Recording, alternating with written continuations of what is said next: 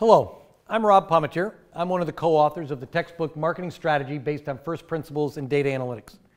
In this session, we're going to go through Chapter 4. Chapter 4 is focused on Market Principle 3, which is the idea that all competitors react.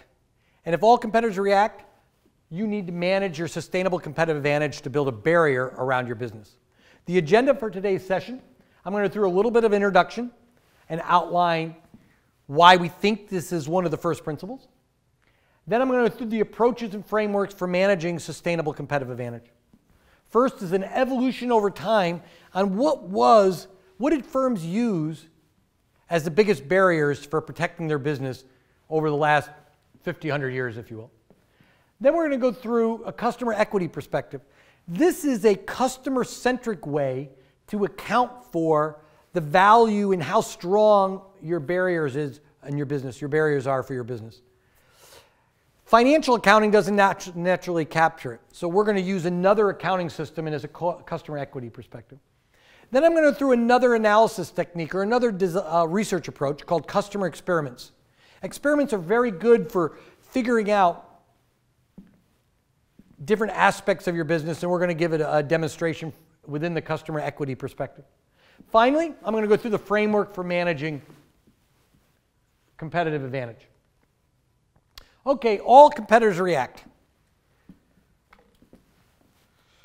All firms are out there putting in effort, time, resources, money to copy and to innovate, to come out with a way to better service customers. Very often, those customers that go after will be the same customers you're trying to protect. This idea that they're all out there going after your customers, if you will, is this third principle. Especially if you do the first two principles right. Let's say you're very good at identifying your target segment. You know how your customers migrate in your portfolio. You're starting to make you know your CLVs. You're making lots of sales and profits. I guarantee you, the bigger the sales and profits, the more the competitors are going to come after your business. Why? Because they see it as a good opportunity. So as these competitors react, you need a way to protect your business. The way we're going to protect our business is by building sustainable competitive advantage. That's just the term we use. That's the term we use for the barriers or the moat around our business. And you're going to see in many cases, you want to do both. You want to build walls around your business, and you also want to build a moat around your business. And that's going to protect you from competitors. Because guaranteed, if you're doing successful, competitors are going to come after you. So what are the requirements for an SCA? We'll go through those. Of the four first principles, though, probably the most difficult of the four is building sustainable competitive advantage. The first two principles, all customers differ, so you have to manage heterogeneity. All customers change, so you have to manage customer dynamics. Those principles are pretty straightforward. You can go execute them. This one, though, is very tough because you have very smart people at your competitors trying to do the same thing you're doing, trying to innovate, trying to build relationships, trying to build brands, trying to come after your customers. So we're going to spend actually the next 3 sessions after this one on this first principle, on how to build a barrier around our business. I think this is building an SCA is key since all competitors react, but I think this Sun Tzu statement captures it. Let's look at this. The art of war teaches, and so they wrote this is before Christ, Sun Tzu, ancient China. The art of war teaches us to rely not on the likelihood of the enemy's not coming, but on our own readiness to receive him. Not on the chance of his not attacking, but rather on the fact that we have made our position unassailable. So the idea here is we know competitors are going to attack. We can't just guess that they're not going to come. We know they're going to attack. Because we know they're going to attack, we have to make our position unassailable. And that's what we're trying to do with SCAs. Okay, a firm has an SCA when it's able to generate more customer value than competitor firms in an industry with the same set of products. A good SCA must meet 3 criteria. Customers must care about it. The firm has to do it better than competitors, which generates a relative advantage. And third, it must be hard to duplicate or substitute. If you don't, let's say you do the first two, the customers care, you build a relative advantage, but if customers can copy you, if your competitors can copy you, they'll just do the exact same thing you're doing it, maybe at a little lower price. Maybe they have a lower labor rate. They're doing a me-proof product and they manufacture offshore. So it has to be hard to duplicate. Very often this hard to duplicate is the most difficult part of an SCA. So what we're learning is thus being first with a new idea is not sufficient to create a barrier. There was one study that showed out of all the new innovations, 10 years later, only 11% of those new markets were being led. The market share leader was by the person who invented the new technology. Very often, being first is not enough because people can just copy you. So often, to make an SCA hard to copy, firms turn to market-based sources of SCA. There are other sources. We're going to focus, being in a market strategy, we're going to focus on market-based sources. And there's really three major market-based sources of SCA. The first is brands. You build really strong brands. If you think of a company like Coca-Cola, they have a very strong brand. It's not hard to knock off Coca-Cola because of the recipe. It's hard to knock off Coca-Cola because of their brand. The second way is offerings. You can just have better products. For a long time, Intel microprocessors were the best product in the market. And they were competing just on offering. But after a while, they came to understand that offering wasn't enough. So they did the Intel Inside campaign to build a brand around their microprocessor. So then they had offering, plus they had brand as a sustainable competitive advantage. Third is relationships. Relationships are typically better in services, like with your hairdresser, your doctor, or in large B2B firms where it's very cost-effective to develop a relationship. You don't use it in consumer goods. In consumer goods, you often use brands. Why? Because there's so many consumers out there, it's too hard to develop an individual relationship with each one of them. So overall, the three sources of sustainable competitive advantage, brands, offering, relationship, we give it an acronym we call BORE. Brand, offering, relationship. This is where we spend most of our money in marketing, building brands, offering, and relationship. But recognize, good firms don't just use one of these as a sustainable competitive advantage. They bundle multiple components. Let's look at the example of Starbucks. What do you think Starbucks' sustainable competitive advantage is? It has a high-quality brand valued at over $5 billion. Some people are very emotionally attached to that Starbucks cup in their hand. They do it every morning. They have a distinct offering of coffee drinks and store environments. They spend a lot of effort to make that store environment friendly. They hire good employees and pay them decent with medical and dental and retirement plans. Why? Because they want those customers, those employees to be loyal, good at customer service, and build relationships with their customers.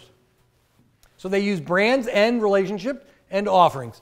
These three sources go together and makes it very hard for somebody to knock off Starbucks. They're continuing to innovate. Tavana Tea Products is a brand new product they're doing. So they're going to have another new product coming out. And they're adding technology-based services like mobile phone payment. All of these together makes brand, offering, relationship. That's the barrier for some other company to come out and start competing with Starbucks.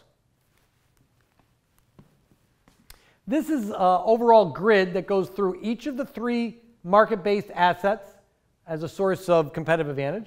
It talks the barriers to duplication. Brand image resides in the consumer's mind, hard to copy. Sometimes products have performance benefits or patents. Relationships lead to trust and commitment.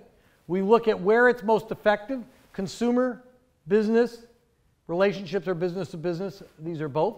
And then we give a few examples of firms that do this. Okay, so overall, our premise is competitive reaction, that competitors react is a fundamental assumption of marketing strategy.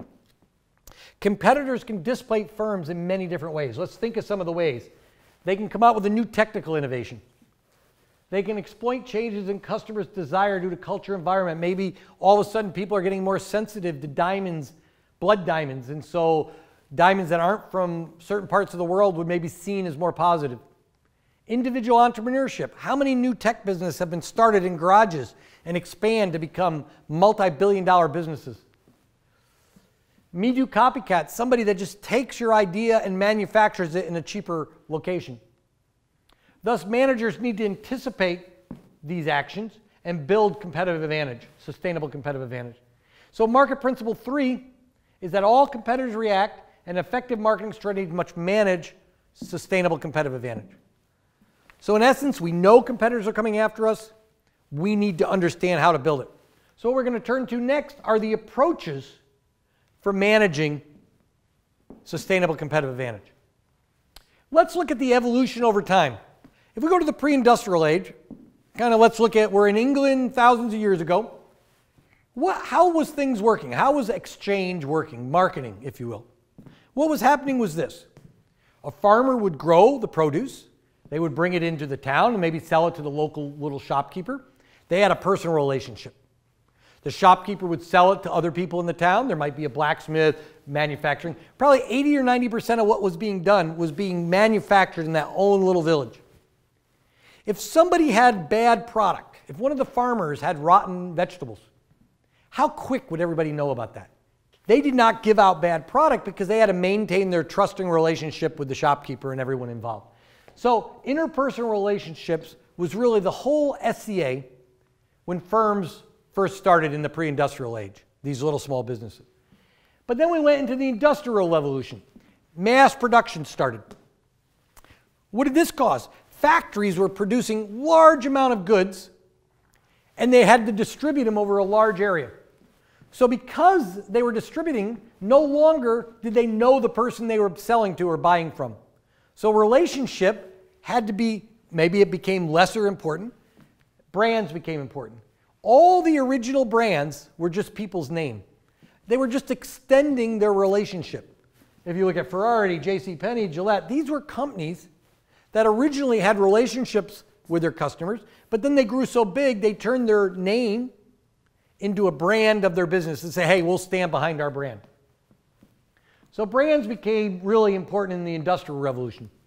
Third, in the technology revolution, there was all sorts of new digital and knowledge economy. A lot of that came from digital electronics and such. And when that happened, offerings became big. You look at phones and computers and all sorts of electronics goods. In this case, very often innovation is generated. If you look at the two companies with some of the highest valuations in the world, Apple and Google, they weren't even in existence. They expanded with the new technology and grew very, very quick. So product technology. Interesting, Apple and Coke exceeded Coke. Coke's value came from the brand, but Google and Apple came from their offering. Now people are arguing, so we have brand offering relationships. Some people are arguing that relationship is coming back to be important. Why is relationships coming more important? Let me give you an example of a firm as they shift to services. Right now, 85% of the US economy is services, as judged by the US government. They rate every firm as a product or service firm. That number has increased by 30 or 40% over the last couple decades. Why has that happened? Prices of services are going up, prices of products are going down. People are buying more services and selling more services. Services require more of a relationship to deliver because they're intangible and they're hard to evaluate. And you want to have a relationship with your service provider to manage that risk. But this is even becoming as part of a strategy. GE did it, Emerson Electric did it. Let me give you an example of how it worked with Emerson Electric. Emerson Electric, a Fortune 100 firm with 61 business units, one of their business units made refrigeration equipment. This would be the kind of equipment you would find in a grocery store with the lettuce, maybe another one with meat and produce in it and dairy products. They used to sell those, and what happened is an international firm from China actually made this product, metal, plastic, a few moving parts. They were able to manufacture high quality refrigeration equipment at about and sell it 30 or 40% less than Emerson. So Emerson, obviously that damaged their business a lot because competitors reacted. So then Emerson had to react. What they came to realize is that grocery stores didn't really care about refrigeration equipment. They're into the business of selling groceries. So they went to them and said, this is what we'll do. They said, we'll come and buy all your refrigeration equipment from you. We'll lease it to you, and there's actually some financial advantages for the grocery store to do that. And we'll also do this. We will maintain it. If it ever fails, we will warranty any spoilage you have because our equipment fails. We'll maintain it so the temperature's at the right bands, and if there's water spraying on the vegetables, we'll maintain that. And then we'll upkeep it. We'll remove them and put new ones in at some frequency of 3 to 4 years that we think is appropriate. Would you like this service contract? The same way Otis Elevator. They barely make money on the elevator. In some cases, they lose it, and they make money on the maintenance agreement. So Emerson Electric ended up shifting from being into the business of selling refrigeration equipment to providing the whole service of refrigeration. They were successful in doing that. Now, can this firm that came in, this Me Too copycat selling refrigeration equipment, can they come from, let's say, China to sell into this market? No, they can't. Why? Because they don't have the relationships with all these people. People aren't willing to buy the service agreement from somebody in another continent. So in this case, they rebundled what they're selling, and their SCA is becoming more of the relationships and the trust with the firm rather than just the product. And that's the reason why relationships are coming back in, is because the economy in the US is becoming so large of a service economy today. And relationships are more important in services. But you can see overall, we're arguing today all 3 sources of sustainable competitive advantage are important. Okay, so if I said there's 3 ways we can build SCA. But one problem we have is accounting metrics. If you look at the balance sheet of a firm, let me give an example. Intel. When Intel wants to build a new fab, that's what they call a manufacturing plant for microprocessors. When they want to build a new fab, it might cost $1 billion. When they spend that $1 billion to build this asset, it goes onto the balance sheet. And then every year it might depreciate a little bit. But that $1 million is not considered expense in that year's profit and loss. It's an asset. They bought an asset, so the money, that cash goes to an asset. However, when Intel spent nearly $1 billion on the campaign, the marketing campaign of Intel Inside, how did the accountants treat that $1 billion? They don't treat that as an asset. What they treat it as is this. Every year when you spend $1 on marketing, it has to be expensed in that year. So even after you spend $1 billion on the manufacturing plant, they get to show that money as an asset being depreciated. They spend $1 billion on marketing, it's treated as a complete expense as if at the end of the year it's gone. But guess what? Intel Inside was one of the most successful campaigns in the B2B world ever. What they did is Intel was finding out that there was only 4 or 5 large manufacturers in the world that were buying their microprocessors. Companies like Dell, HP, maybe IBM, Lenovo in the past. And when they were buying, when there's only 5 buyers, they were beating them up on price. And AMD was a competitor, and sometimes AMD's product was good enough. So Dell Computer, for instance, would say, hey, if you charge me this high price, I'm going to buy them from AMD and put them in my computers I sell. Intel didn't want that to happen. So they wanted to stop just competing on the offering, and they wanted to add another source of sustainable competitive advantage. By putting the sticker on the computer, so what they did is they paid a co-op marketing budget to put a sticker on every computer called Intel Inside. And they did some advertising campaigns and such. By doing that, they made consumers aware of what kind of microprocessors is in the computer. And they added some prestige and status. So now people would say, geez, I don't really know what a microprocessor does, but I know I want the Intel Inside because I perceive that as being better.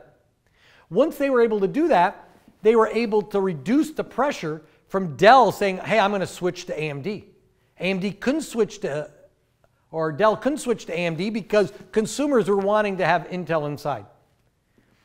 So that was a very good way to build sustainable competitive advantage. But the thing I want to bring up is that the money being spent is considered an expense, and the asset you're building, that awareness, that brand image, is not tracked anywhere in the accounting reports. So the accountants, you could have two firms here, one with a strong brand, one without a strong brand, and there's no way on the balance sheet of an accounting firm, of an accounting statement, can you see that. So marketers have come up with a way to track that. We call it customer equity. Customer equity is how we track the assets associated with these SCAs. The premise is customers are considered a financial asset which should be measured, managed, and maximized. Treat customer just like any other asset, even though the accounting don't treat customers or customers' brands or such as an asset. Customer equity is not captured on a balance sheet. Spending on building equity, brands, relationship is treated as an expense. So why do we want to bother with customer-centric accounting, this customer equity measure? Because in many cases, Coca-Cola, for example, the brand is the number one driver, is their number one SCA, and is their number one driver of sales and profit. Oh, I'll have a Coke. However, the firm is not capturing that in their balance sheet. That brand value doesn't show up, so we need to capture it. Also, these equities are the primary sources of SCA, so we should be able to see it. And it also captures the long-term impact of marketing action. When you spend, like the Intel Inside example shows, when they build a marketing campaign like that, it doesn't end at the end of the year. Those brands are good for multiple years. So we want it to be able to last past a year. So we come up with this technique, and I'm going to give it with an example. We call it the customer equity perspective or the equity stack. So let's go build it. This is the total value to the customer is captured in this stack. And I'm going to do it in an example of a beer. First, I'm going to start with an offering. Equity is defined as the core benefits relative to the cost of an offering. Offering equity, let's think of it in a beer example. If I took a bottle of beer and I put it in a paper sack and I asked you to taste it. You tasted it, and then I said, how much would you pay for that? You don't know the brand. You'd say, I'd pay $5 for that beer. It tastes pretty good. So the offering equity with price, performance, that's it, $5. But let's say now I want to add to that offering equity, brand equity. Brand equity is the set of brand assets and liabilities linked to the brand name, assets, symbols, or subtract from the value. Brand equity, in the beer example, would be if I took the bag off the beer and say, oh, that's my favorite brand. Let's say it's a Heineken. You say, geez, I really like Heineken. I say, how much will you pay for it? You say, well, I typically pay $8 for a Heineken. The extra $3 on top of the $5 is the brand equity. That's how much extra you'll pay besides just the product. And you say, well, do people really pay for that? Yes. Look at Tiffany jewelry. You can buy the same diamond at a store down the street for half the price. That extra price is to get it in the turquoise bag because we know brand is worth something. Why is it worth something? If you bring home a jewelry and it's in that turquoise bag and people say, wow, that's a Tiffany, that means something to the person receiving it. Now the last one we're going to do is relational equity. In our beer example, how much would you pay for that beer if it was delivered by your favorite bartender? So $5 was just what the beer was worth. $8, the extra $3 was the brand equity. The extra on top of that, maybe you'll spend $12 for the beer if it's served by your favorite bartender. Why? Because you have a relationship with that bartender. You could buy the beer at a bar down the street for cheaper, but then you don't get to talk to your bartender. So you're willing to pay $12. The 8 to 12, that extra $4, that's the relational equity. We stack those three together. All together, the beer gives you $12. There might be another example of a beer over here that'll only give you, it only costs $4 for the beer. Maybe the offering isn't as good. There's a bad brand and bad relationship, or no relationship. All those stacked together is kind of how we measure the value of your SCA. Just like you'd measure the value of a factory on the accounting statement on the balance sheet, we look at customer equity as a way to capture. Realize brand equity isn't always positive. There's a good example with Hyundai automobiles. Hyundai's been working a lot of times to improve their product of their offering, to make the cars more look better, to make them last longer, give a good warranty. But they have a problem when they compete against Toyota. And here's kind of a famous study. They take a car, they strip all the symbols off so you can't tell if it's a Toyota or a Hyundai. And they go to consumers and they say, how much will you pay for this car? It gives the gas mileage, they let them look at it, blah, blah, blah. And people say, I'll pay you $20,000 for that car. You say, oh, okay, so that's the offering. They say, well, what if I make it, oh, guess what, this is a Toyota, how much will you pay? You say, I'll pay you $25,000 for that car if it's Toyota. Same exact attributes, but the brand equity, because they think they make reliable cars, etc., they get $25,000. That would be the brand equity. They say, what if it's a Hyundai? They say, I'll pay you $18,000. You'll pay less than not knowing the brand. It has a negative brand equity. Why is that? Because Hyundai's got associated for cars being cheaper. Walmart is another company that has fairly low brand equity. So brand doesn't have to be always positive. It typically is because you spend a lot of money to make it positive, but in some cases it can be negative. These three stacked together, we call the equity stack. There's multiple arguments for why you want to use an equity stack in order to understand your sustainable competitive advantage. One, Bohr equities are often the primary source of your SCA. It allows firms to make better decisions. If I'm spending money building a brand, I need to know how much value I'm generating. Think of an example. Procter & Gamble. Procter & Gamble have brand managers of like Tide soap. Let's say you're a brand manager of Tide soap and you're paid a bonus at the end of each year on how much money you make. Seems reasonable. But if you know you're going to leave the job next year, you might slow down advertising this year because you know if you don't spend money on advertising, it'll show having higher profits in this year. Because if you're going to spend $1 million in advertising, you don't spend it, that shows right down in the bottom line a profit. So then you're going to get a bigger bonus. But the brand drop, it probably will cause your brand equity to go down. But that's not going to affect things till next year or the year after. So if you don't measure it, people might make suboptimal decisions. So typically firms like Procter & Gamble, they measure the brand equity. There's firms out there, BAV for example, Interbrand, they're out there measuring brand equity of different firms. It allows you to make optimal decisions. Effective customer equity systems represent actually an SCA in their own right. Procter & Gamble got good at understanding what their brand equity is so they're better able to spend advertising dollars. Many firms' SCA results from Bohr investments, but there are other sources. In marketing, this is marketing strategy, so we're going to focus on brands, offering, relationship, but there is other things that firms do. That's just not the focus of ours. I wanted to bring that up to say this isn't the only way, even though in many cases they're finding them the hardest to duplicate. So very often we use experiments. We use experiments as a method and it can help us determine equity and how much equity we're building.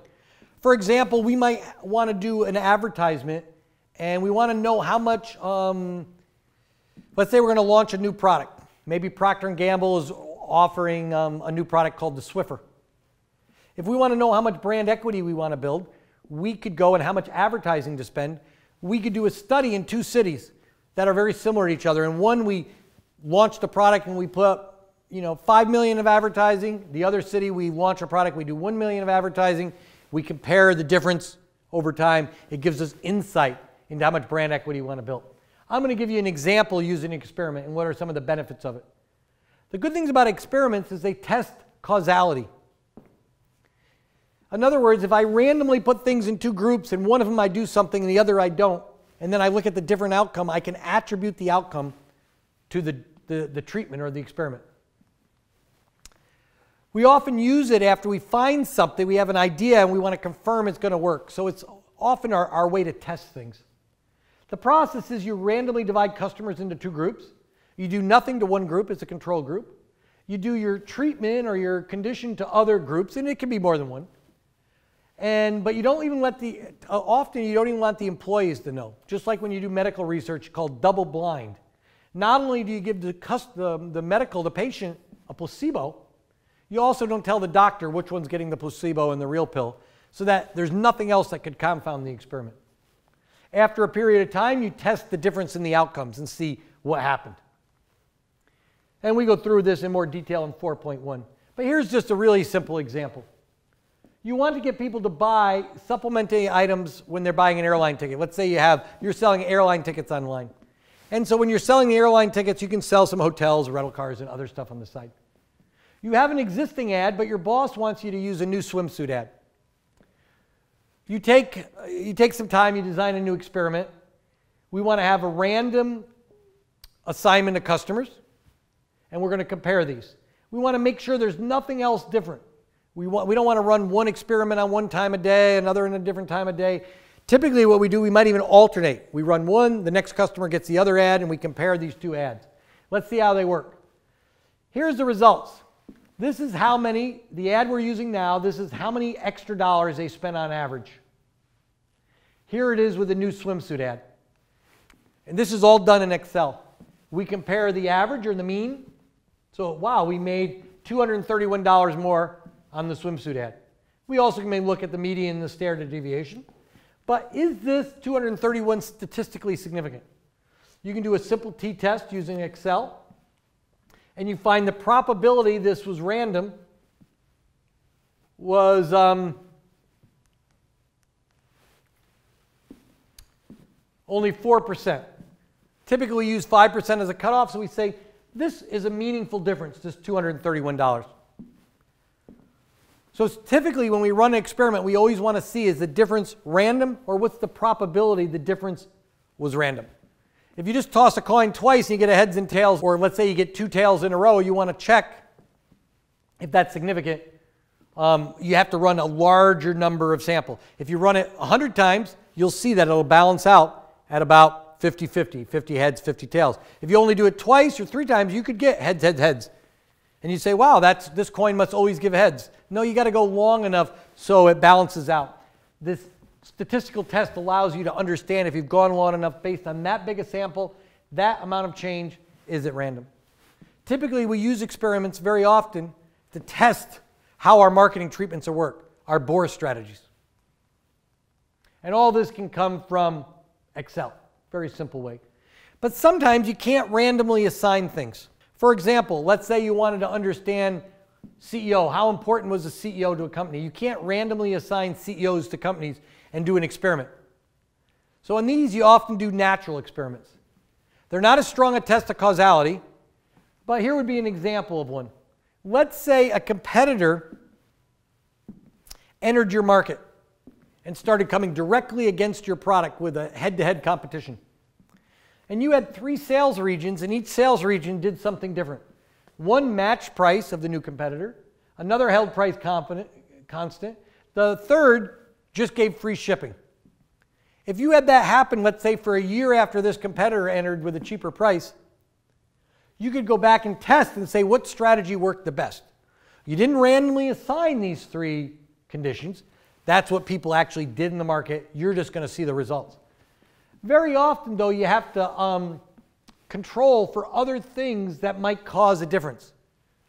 Brand strength in those different territories, the type of product sold, the size of customers. And what we do on these is we control for these other variables, these other covariates. And then we can look at what strategy worked better. So this is how we would do a natural experiment. So experiments are a very powerful tool we want to use to test which of our BOR strategies work the best for building sustainable competitive advantage. Okay, now I'm going to move on to the framework for managing SCAs, competitive advantage. What are the inputs? Well, you notice the inputs are just the outputs of the previous 2 market principles. You have to do the first steps right. You have to segment your customers, figure out which target you're going after, and how you're going to position. You also then, after you do that, you manage customer dynamics by segmenting your own customer portfolio into acquisition, expansion, and retention groups and finding the personas. And then you come up with the positioning strategies for those personas. So the overall positioning is for the whole market, and then you have air positioning statements for each persona. Then you look at air strategies. What strategies work the best for acquisition, expansion, retention across the different personas? If you remember that Air strategy grid. You also have to look at future trends because these things might impact your SCA. If you see there's a trend for environmental sustainability, you better start making your cars more energy efficient. And some of these take a long time to do, so you want to look at these trends. What are the approaches and processes? One is the BOR, or the Brand Offering Relationship Equity Stack. We have the Air strategy and the BOR equity grid that I'm going to go through here just in a minute. And then what we're going to spend the next 3 sessions on is really brand and relationship and innovation processes. How do you really do brand management, relationship management, R&D management? Here's some of the analysis: field experiment, conjoints, multivariate, and choice models. And some of these we'll talk in later sessions. So what is the output of this? You get what your existing SCA is and what your future SCA. How are you going to compete in the future? You're also going to come out with your strategy for brand. So if you're Starbucks, what is your branding strategy? What is your offering strategy? What is your relationship strategy? How are these going to work together to build your SCA? And this is where we're going to spend the next 3 sessions. Okay, I want to go through on how these 2 grids fit together. The Air strategy grid we talked about earlier in Market Principle 2. We have each of these personas across the 3 stages. The personas capture different customer heterogeneity. We know that in our own customer portfolio, customers can be different, so we give them a different persona name. We treat customers differently across acquisition, expansion, and retention, and that captures customer dynamics, which is Market Principle 2. This feeds into the BOR equity grid. The BOR equity grid talks about what is our marketing objective for brands, offering, and relationship. How does it offer a relative advantage? These relative advantages are going to come, how are we competing up here? And how are we going to have sustainability? We also feed in these environmental trends. If we have this completed, that tells us how to go spend our money in brands, offering, and relationships. That's our roadmap for spending money. It comes out of the Air strategy grid and environmental trends. Okay, so the process for managing SCA. The first step is to complete your Air strategy grid, and you'll do that really in Market Principle 2. What are your personas? What is your strategy in each of the 3 stages of acquisition, expansion, and retention? Then you look at what are the key trends. You pull that information in. Those 2 feed into the BOR equity grid. You complete it to describe your marketing objective, your relative advantage, your source of sustainability, what you want to achieve from brand, offering, and relationships. There's actually a natural sequence across these. Typically, a firm comes up with their brand strategy first. Why? Brand comes right out of the overall firm's positioning strategy. And brands are very hard to change. We'll talk about this more next time, but very hard to change. So if you're going to be a Tiffany with a high-end brand, or you're going to be a BMW with a high-end brand, you can't all of a sudden change that and say, oh, next week I'm going to be a low-end supplier. That brand takes many years, if not decades, to build, and it has to be consistent. So the first thing, you come out with your brand decisions. Then you develop offerings to support your brand. If your brand is BMW and you want to have the ultimate driving machine, you need to come up with offerings that fit that market position, that branding argument. After you do offering, then relationships are typically last. Why are they last? Relationships come into play typically when you're delivering your product. That kind of happens last. It's tied into your overall strategy, but it's usually done last. So like now, when you go buy a BMW, they want you to understand all their new technology like the iDrive.